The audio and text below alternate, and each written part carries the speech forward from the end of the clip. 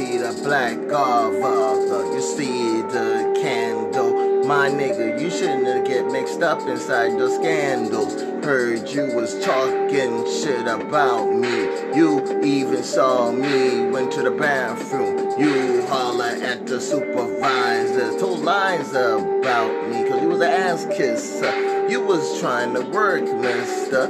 You was trying to get in a type of position. But to get in that position, you started out by snitching. Not on anybody but me. I was the one that gave you a ride to the job, G. You went from the job on a bicycle. I said, come on, man, you making me laugh. Jump in the car, we ain't got time. There's only a little. We got a 30-minute lunch break. After that, I started thinking about my 2 o'clock break.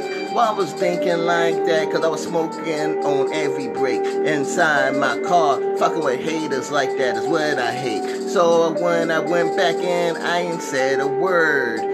Only thing I knew that this nigga ain't had his word. Started ratting on me, but I'm the wrong fella. Fucking with me, you best to get your game together. You thought you was that clever, the supervisor told me. Now I saw you riding on your bike, G.